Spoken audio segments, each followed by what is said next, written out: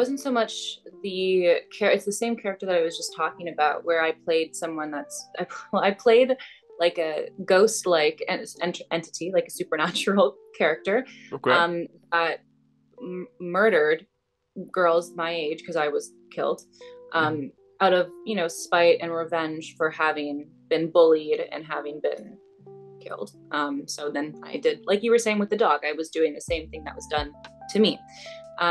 And that was definitely a challenging character to play because I was very young and it was my first lead role that I had ever gotten. So in that sense, yeah, that was like life changing because I realized that I was like capable of doing what I wanted to do, but also like it gave me, I guess, hope almost Mm. that like it was possible. Like I got something big, and I'm getting this responsibility now of like memorizing all these lines and creating a character and bringing this character to life. And it was life changing because it did just like solidify to me that like I can do this, like I got this, I can be an actor. Yeah. Hmm. All right. Yeah. And